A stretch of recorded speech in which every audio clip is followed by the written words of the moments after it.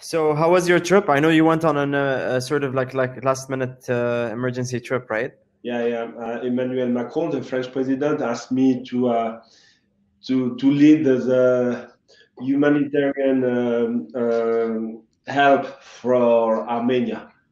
Oh And, wow, yeah, okay. because my background from my mother's side, they are Armenian, and it was it was very tough in Armenia because the war is always difficult. But it was very interesting that it was a big mission for the French government, and for me it was very interesting to be involved, to connect with the people, to see how they're working on a logistic term, on everything, and very very very very interesting with the Quai d'Orsay. And who's in charge of who is the director of the crisis and support from French government. He was the former Qatar ambassador for France, Eric Chevalier. I don't know if you met him. He was a French ambassador in Qatar. Oh wow, okay. Yeah, yeah. Eric Chevalier, his name is. Wow, Very okay. good guy. Yeah. Yeah, it was very interesting. But Yeah. So you went on a very short trip, right? It was no, no, no. I went in Armenia. No, no. We put two 777 flight with all the support inside, and I was in a flight to go here. To meet the Médecins Sans Frontières, Red Cross, and to give it the support that they were expecting, all the medical staff. okay, okay. Yeah, tough one. Just An amazing project. Yeah, yeah, yeah. yeah, yeah, yeah. It's for that I was in a hurry. I was not supposed, but when your French president asks you, Yeah, you can't really say no to that. Yeah. you cannot say no. And especially when it's kind of diplomatic and humanitarian Of, help, is very important. of course, yeah. So I think we can start. I think I can see some people entering the session right now. So I just wanted to say, obviously, to welcome you. Obviously, we had the Generation Amazing Festival 2020. This year had because of the pandemic and everything else. We had to host it live. I mean, on the internet. So we thank all our partners and everybody that came together to make today possible. And one of the our strategic partners is FIFA and FIFA Foundation. And you guys were a big support last year when we held the festival here in Doha, and you attended as well, Youri. And I think it's great to have you back. So I just wanted to welcome you back to the GA Festival 2020. And thank you for joining us today. I know how busy you are and everything else going on right now with the work that you're doing. So I just wanted to thank you for being with us today. Obviously, the theme for this year is connectedness, and in such challenging global times, I kind of want to ask you, like, how do you see sports kind of helping us today with everything going on, with all the challenges that we face? How can sports make a world a better place? Nasser, first of all, thank you again for the invitation. Last year we were together talking in front of the young leaders. It was Yeah, an exciting moment, and we bring with the FIFA Foundation, we bring some legends who were sharing their experience with all your leaders that you invited, and we saw how important is this kind of connection, live connection. Of course, today we cannot be to your country sharing this moment, but we are connecting, and what is important as to be connecting is we are exchanging, continue to communicate it, making this in a difficult time. In this happening, there's something that maybe is usual is everybody in the world are living the same things. Before there was war in Europe or things in America, but it was all the time different time for each country, each continent. mhm. Today, all the world are in the same position. We are living in a pandemic world where we have to adapt ourselves. And what this pandemic bringing on the table is everybody is responsible. He has a responsibility to the other one. Because, for example, if I have the COVID, I'm going to see my parents or my family, I can transmit the COVID. Everybody getting very responsibility for what they do as a human and an individual person. And it will give it thought and thinking about what we can do when the pandemic will be done and what we can act as together. Mm-hmm. Sport, of course, is the main point in the world where we are all connecting. And I think what we can see right now is people wanted to do things that make sense in life, but not just for yourself, for the community. And we will support all action from sport, football, of course, but all action going by sport have to have a resonance, a new way to thinking, and a new way to communicate. Mhm. Yeah, no, that you're absolutely right. I think that's a great point, and I think, again, like you said, sports really connects everybody together, and I think it's a great, especially football. I think football has a transformative power to bring people together, and you set everything aside, and when you're on the pitch, everybody's on the same level, everybody's on the same. There's no sort of any cultural, any sort of barriers. I think that's an amazing power, I think, and that's why the work that you guys do with FIFA Foundation is very important, and all the other NGOs and like Generation Amazing, other partners as well. I think Sports for Development is an amazing initiative, and I think it really has a lot of potential to again, like you said, bring people together and overcome challenges.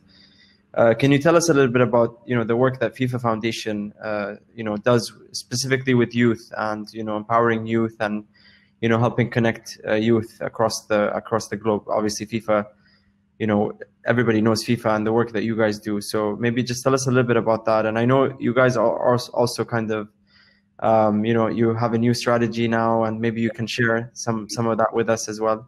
Yeah, the COVID gave us something that we never had before. We give us the time to stay at the office, because the foundation is always traveling, is always on the ground, going to support any ONG or government who need help. And when the COVID arrived, we were stuck in Zurich at the offices, and maybe it was a good time for the first time where we can be here and working on the long-term vision.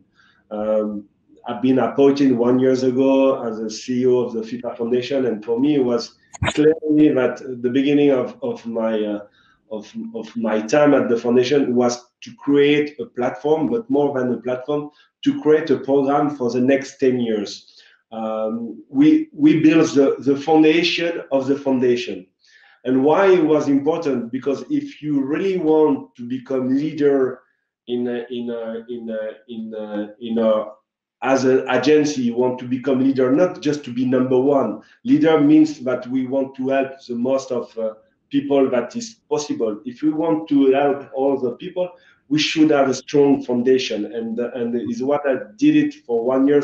I built every step of this foundation, that tomorrow, as soon as the pandemic and the COVID will be fighting and beat it, we can go out and working with all different partners. And we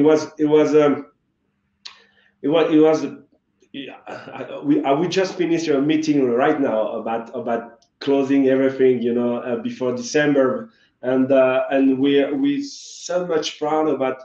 Of course, all of the program, we have 6 main projects, but one of the most visible, it would be Football for School. Football for School is something that our president, Gianni Infantino, mentioned it 1 year, 2 years ago, where this project become at the beginning was 100% football, but right now is 50 football and 50 education, life skill. And to deliver to the life skill and education at the highest level, we partnership with UNESCO, and UNESCO designed it for the platform and application, more than 100 life skill session that we will be mixed with football session. It means that tomorrow you are a teacher on the school, you will receive the platform through the app or book if you're not connecting, and we will send you all the material from balls, bibs, t-shirts. And let's say that you have 1 hour in your time, you have 1 hour to make it sport or football. You can connecting, put it the number of girls or boys in your classroom, and starting at the level that you're thinking you are. And what is important is not to become the next Messi or Ronaldo. What is important is to reconnect with the kids at school. Why? Because when you are a teacher, you only teach, and what's the connection with your kids is only to teach them, to listen to them. This is fine, but how we can create it something in the classroom where all of the teenagers are connecting through sport, like you said, Nasser. You know that what you're doing, you're using football to make it education. It will be the same. We will making connection at the school for the kids to practice sport, boys and girls. And I think this is a great challenge, but we are so excited about football for school. That's amazing. Do you have any, the Football for School program, I think, is excellent, and we've seen it actually. We've heard a lot about it and stuff. Do you have plans to expand to like on a global scale, like to different continents and different regions, specifically to the Middle East? Do you have plans to kind of expand your programming in the Middle East? Because I know currently you have some programming in Jordan and Lebanon. Do you plan to kind of expand to other countries in the region?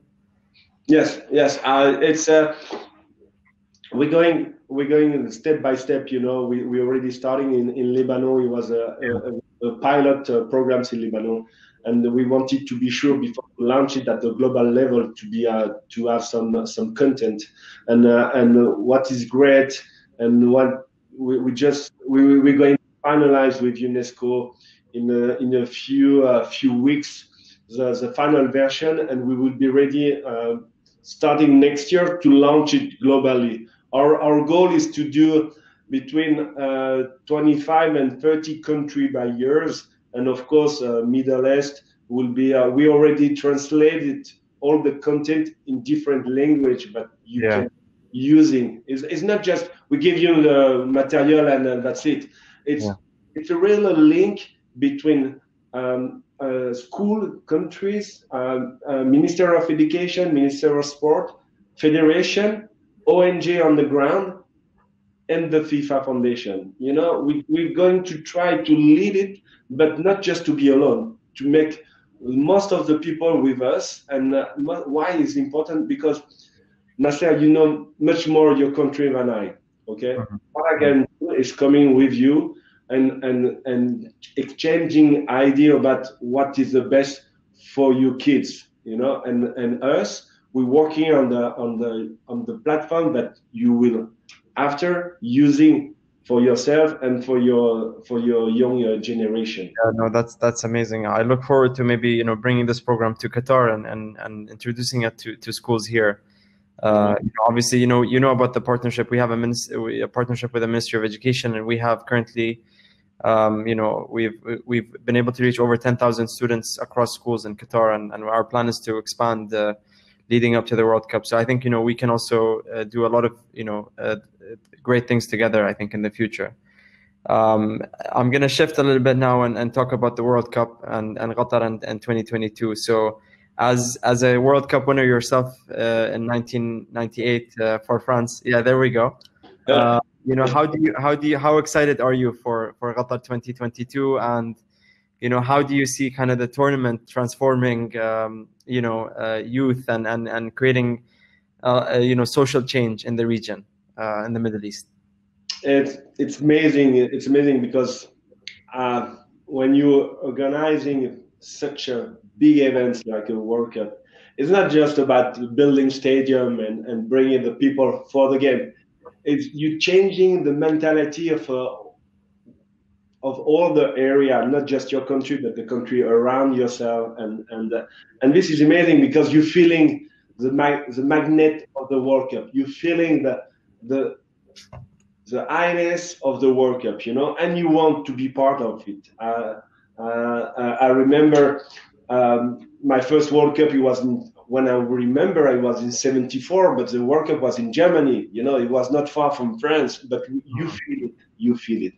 And I think in Qatar 2022 it would be amazing this atmosphere. First, why? Because the pandemic, the COVID, will be over. I wish, I pray for that, and it will be the biggest event after the COVID where people can be together. Touching together, huge together. And this it will be something that unique as a host country, you will have this challenging moment to hosting the world to your country, and this is something great for you, and I will be on your side. That it's I'm delighted that this moment arriving of happiness, because at the end the World Cup brings happiness. Sometimes you can lose. I won the World Cup. I lose in 2002. We fell, but the World Cup gives you emotion, but nothing can bring it to you. Yeah. No, you're right. Absolutely. I think we're gonna wrap up now. So I just want to give you kind of the opportunity to say a few words. We have over 700 youth from all parts of the world, tuned in over the last 3 days. So just maybe tell us, maybe give them some advice or, any motivational tips or any kind of anything you want to say to everybody that has tuned in over the last 3 days. It's maybe the advice that I'm telling to my kids, to my family, because when you're walking like you are walking or like me are walking, we all members of our team are walking. We're working for as a family. If you're working for a foundation, you're working as a family. You cannot make a difference between kids. Kids is the kids. There's no religion in the kids. There's no color in the kids. There's no boys and girls. The kids as a kids. And I think what is important is to be honest and to tell the truth. And for me, today we're expecting a lot about government, a lot about politics, a lot about our leaders. But what is very important is each of you are leaders. Each of you are great leaders. You don't need it to achieve a big thing in your life to say that I'm leaders. Sometimes small things make you becoming a leaders. And I think what the pandemic teaches is, first, we must take our responsibility. What is my responsibility today? What is your responsibility? And this is something that you should think about it. What I want to do, what I want to achieve, okay? And after when you have the answer, become the leaders that the community needs. And I love the term of young leaders, and even if I'm older, but the young leader are the new generation and new power for the future. And we're pushing a lot for the young leaders, and I know that you're doing an amazing work now for years about how you're creating the new generation of leaders, and you inspire generation, you inspire people. But this is the new way to thinking, and it will be the new future, not the new future, the present of our society. Yeah. That's amazing. Thank you so much, Youri, the CEO of FIFA Foundation, for tuning in with us and all the support. And like you said, I think we look forward to hosting you here in Doha soon, maybe for the next year in the festival 2021. Inch'Allah. Thank you so much, and it's always a pleasure to be connected and talking to you. Thank you. Merci Nasser, merci. Thank you very much. À bientôt. Bye bye.